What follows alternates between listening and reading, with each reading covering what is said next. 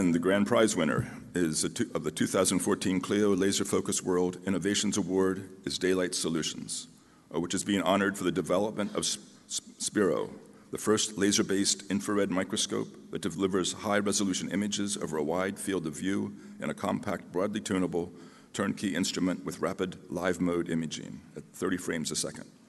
Spero's superior performance enables new applications in a variety of fields. These include cancer diagnostics, drug discovery, materials research, and semiconductor defect analysis.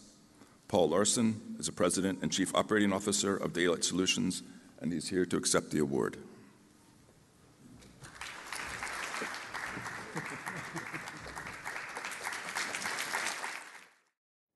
Hi, this is John Wallace, Senior Editor at Laser Focus World at CLEO 2014, and I'm at the Daylight Solutions booth. Daylight Solutions has won the CLEO Laser Focus World Innovation Award Grand Prize. I'm standing here with Matt Barry, Business Development Manager, who is going to start off by describing the product, which is called Spero. Sure. This is Spero, our infrared laser-based microscopy platform. It's based around our tunable mid-infrared laser technology, quantum cascade lasers that we've developed over the past several years.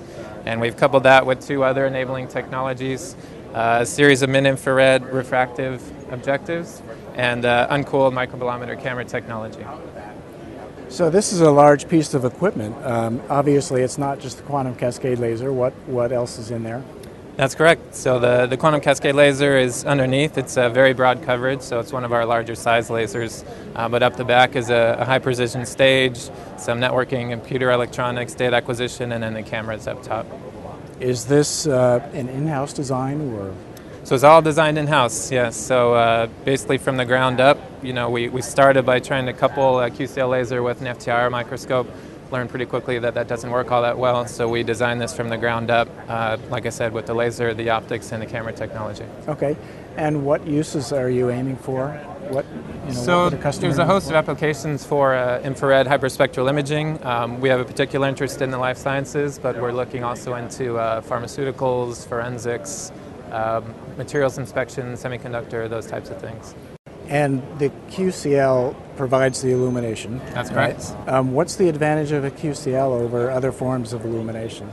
Yeah, so for one, it's a tunable technology, so we can illuminate our samples with discrete frequencies of light across the whole mid-infrared fingerprint region. And the second is it's orders of magnitude brighter than other light sources in infrared technology, including synchrotron facilities. Mm-hmm. How does the operator use it? Or is there just one mode where you collect the information, or the other modes? Yeah, so there's multiple operating modes. It supports transmission and reflection measurements. And then the two kind of new imaging modes that this instrument enables is one that we call live imaging. So you can just illuminate your sample at a discrete mid-infrared wavelength and look at the absorbance response in real time. So you can imagine looking for defects analysis or certain contents in tissues such as lipids. The second imaging modality is what we call sparse data collection. So rather than collecting the whole band of infrared light, you can select a series of wavelengths that you care about and probe those very, very quickly on the order of seconds. Okay, so let's take just a quick look at the screen. Okay, so what you see here is our data display screen in our software called ChemVision. So this is a hyperspectral data cube that we're visualizing in this panel here. And what you can see is you can scan through the different, basically, slices of the cube to see the difference in the response of the sample across the band. So here is a very high absorbance peak, and here I can move off of that peak. And what we've done here in this panel is apply that spectral response to color. So this is what we call a false color or digitally stained image. So in this case, the pinkish color applies to this band of the spectrum here, the green is this band here, and so you can sort of visualize that spectral content in real time. And what's shown here is the actual mid-infrared spectral response for various regions in the tissue, and you can see the differences in the response for different sections here. Okay, thanks Matt for the demo. Thank you. And congratulations to Daylight Solutions. Thank you very much. People will surely want to visit your website. Sure. What is that? You can find all the information you want at daylightsolutions.com/Spero, S-P-E-R-O. Thank you. Thank you.